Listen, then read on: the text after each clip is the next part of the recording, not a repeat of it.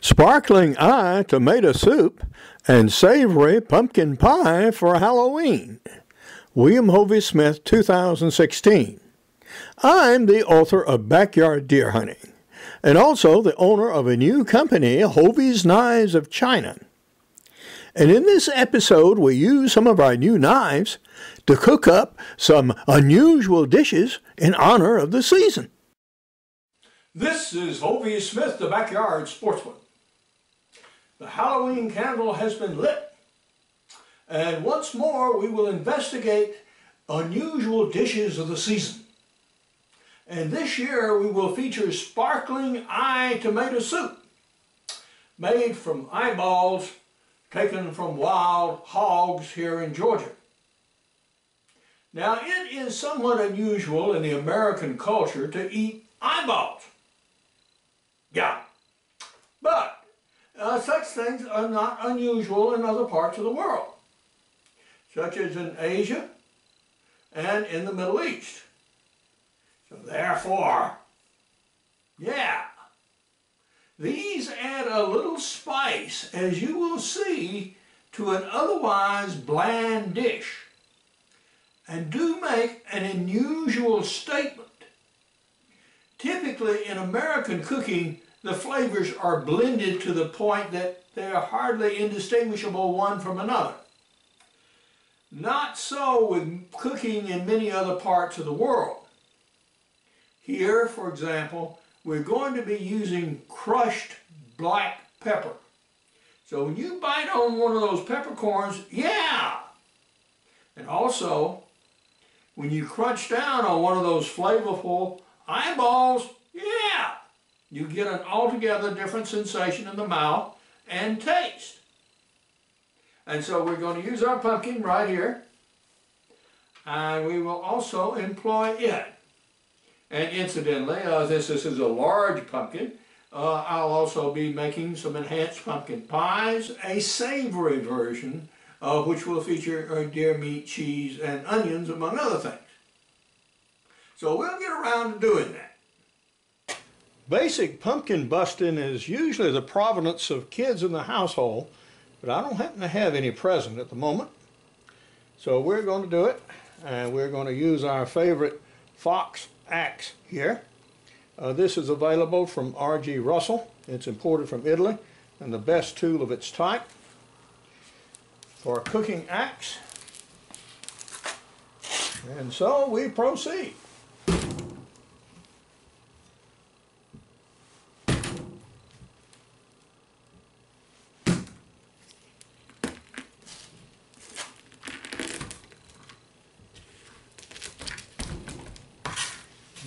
Okay.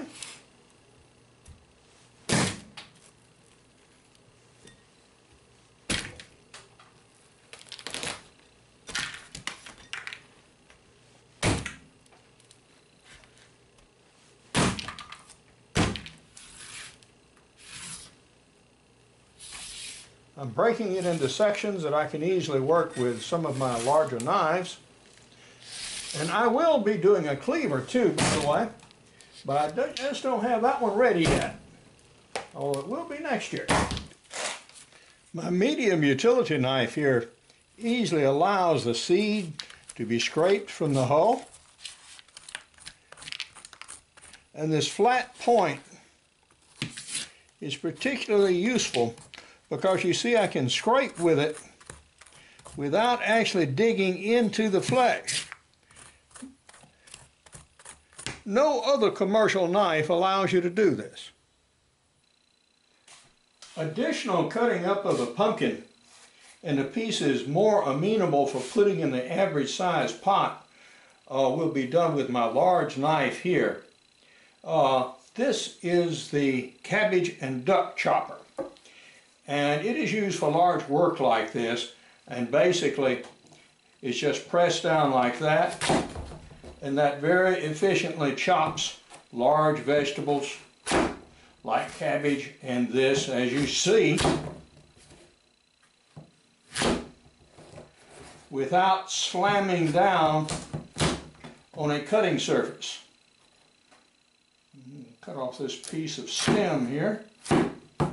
Okay, and there's a little bit here we'll recover.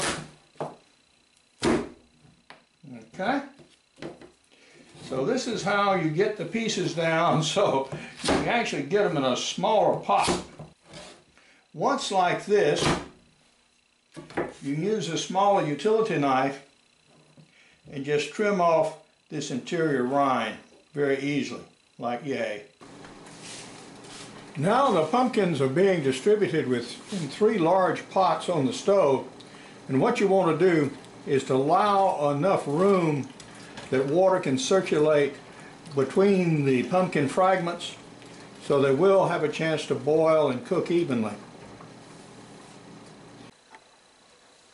Our first pot of pumpkin is now cooked tender, so we're going to pour out in our tri-corner colander there and allow it to cool.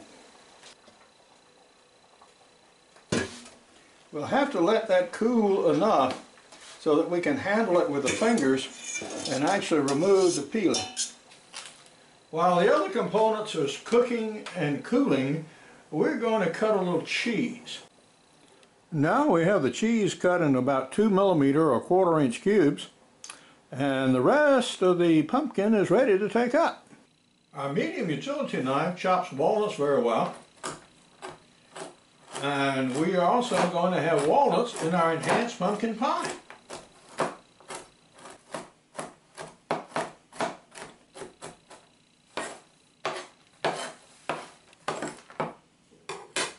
There, good.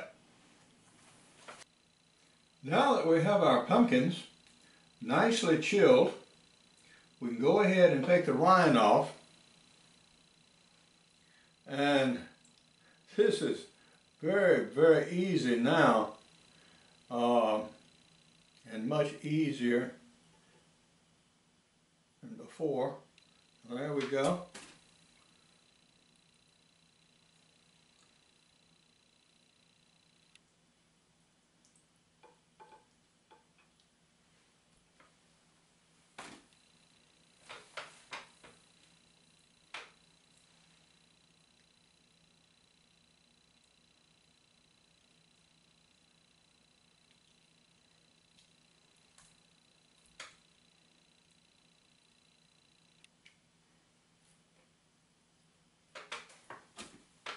Here I am on Ospa Island with 2 of the hogs that contributed their eyeballs to my sparkling eye tomato soup. Now in the soup went a large can of tomato soup concentrate, plus about 1 pound of browned deer meat, plus some browned onions, which were browned in oil that had some cloves in them to give a little taste to the soup itself.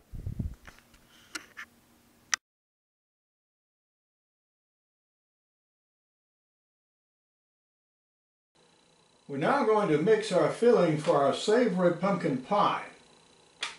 And in it, I'm going to start with a little olive oil. Now these are cloves, so it gives a little flavor of cloves to the oil. Just enough to line the bottom of this pan here.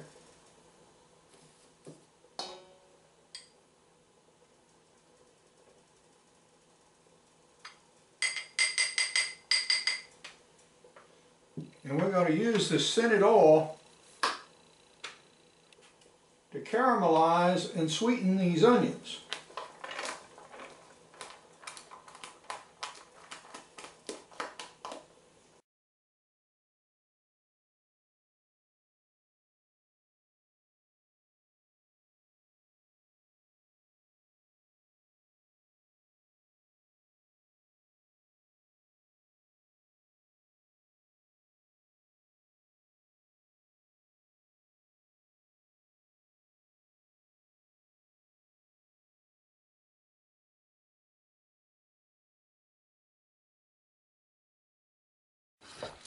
We've now tasted the mix. Now one thing it needs, this needs some salt. So we're going to add salt.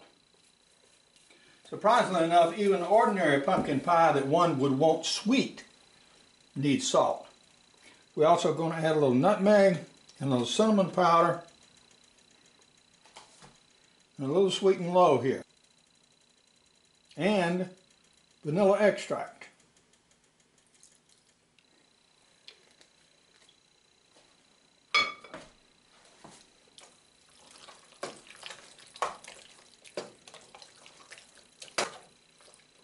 You got to work this pretty fast because those whites are starting to work up to setting, and I need to get them in the pie shells in a hurry.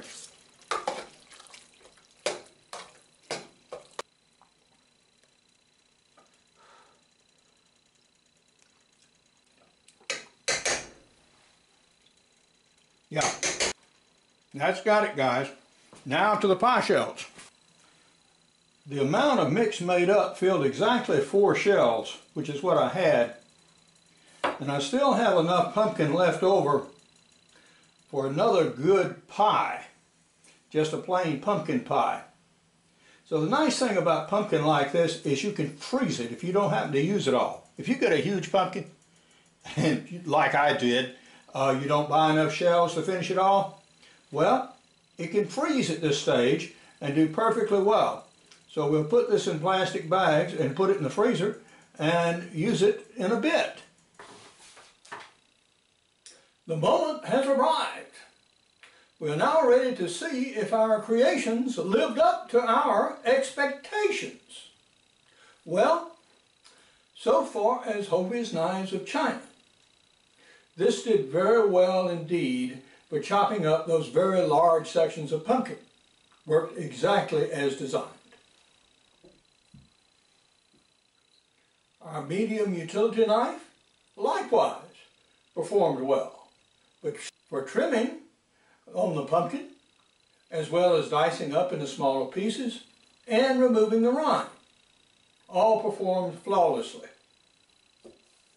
Now, concerning the food, we have a cracker, we have our tomato soup. I do smell a little smell of cloves. As I suspected, because of the added salt in the concentrated tomato soup, the soup is adequately salty, but it's not over salty. Definitely taste of tomato. What else? Okay. We have an eyeball. It survived the cooking fine. A little piece here on the end of the browned deer meat, which was added, and of course a few smaller pieces of onion. Crunched and ate well. You did get a little bit of flavor burst when I crunched on the eyeball.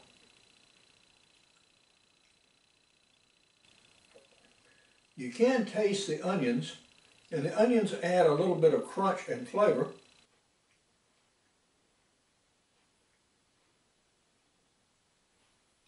Another eyeball coming up.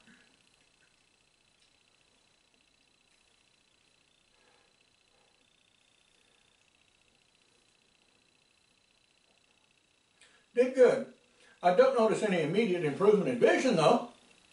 Not that anyone was expecting. Okay. About our other dish here. This is basically a one-dish meal.